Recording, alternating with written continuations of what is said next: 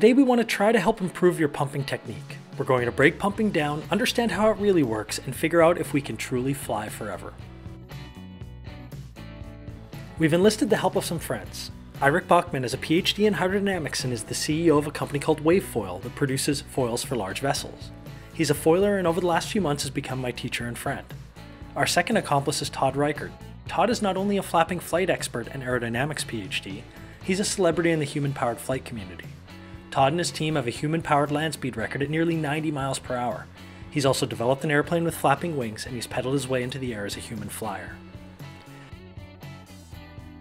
So can we fly forever? Last summer I pumped a foil for 2.5 minutes. I was exhausted. If you look at a human on a bike, there's a relationship between the max power they can exert for a given time. As the power goes up, you can't do it for very long, but if the power drops, you can do it for much longer. If I reduce my power on a bike by just 25%, I could probably bike for 30 minutes. If we could figure out how to design a foil that would reduce the power we need to pump it by just 25%, we might be able to pump for 30 minutes, which is almost 6 miles. I can't imagine how cool that would be. But how do you do it? It's all about reducing drag and thus reducing the power you need to overcome it. So how much power is needed to overcome drag? The total amount is shown at the top, and it's made up of everything listed here. Most of the drag comes from the front wing, and in blue and red you can see that. But before you fly, you can see in green that the board drags as well. But thankfully that disappears once the mast raises out of the water.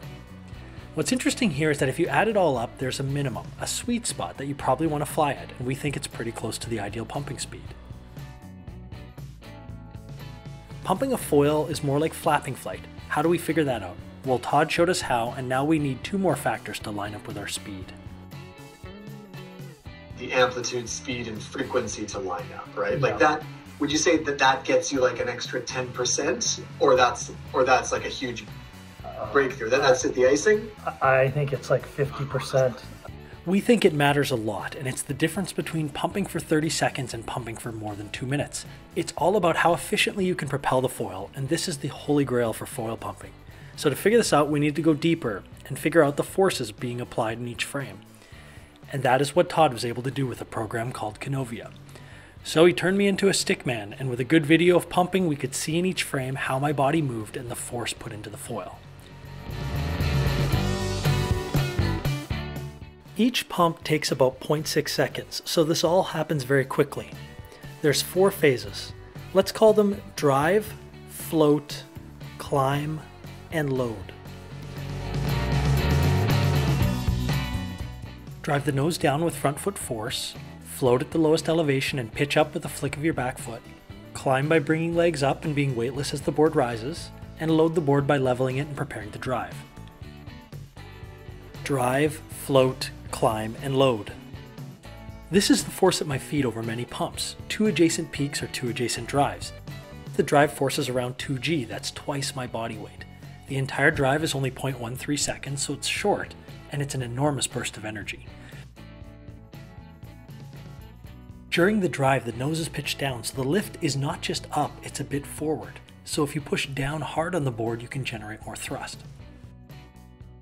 Think about creating a short, powerful burst that's front foot dominated while swinging your arms up and extending your body.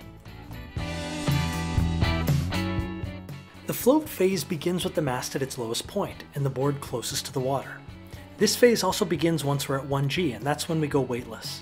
We conserve energy and relax our bodies. We level the board out and sweep from pitch down to pitch up in a swift flick action. At max pitch angle, the climb phase begins. By the end, your arms are minimum height. You accept the force of the board with your back foot. Because the nose is pitched up, the lift force on the front wing will be pointing up and a little bit back, so this actually slows you down. So in this phase, you're better to be light, as weightless as possible. The final phase is called the load. It begins at max elevation. In this phase, you conserve energy and reload your legs after weightlessness. It feels like landing on the board. You level the board and sweep from pitch up to down, and you prepare your arms to swing through like readying to jump. But don't begin the drive until the nose is pitched down.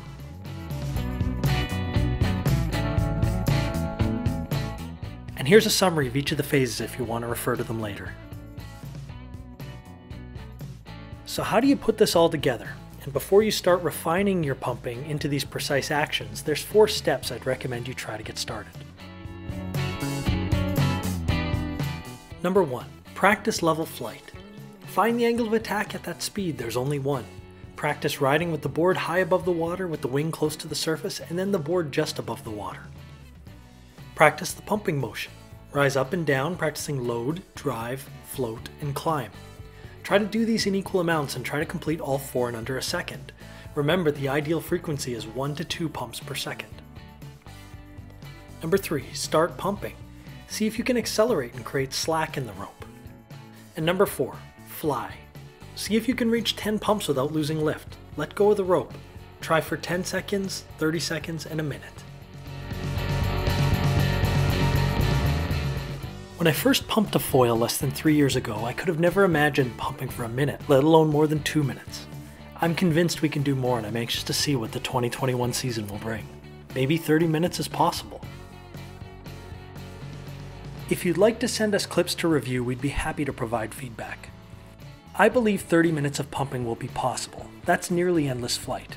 It will require 2 things, a reduction in power demand with improvements in equipment, and an efficient pumping technique. Both matter. With practice, our bodies learn to pump more efficiently, and I hope these tips can help you unlock endless flight on a foil.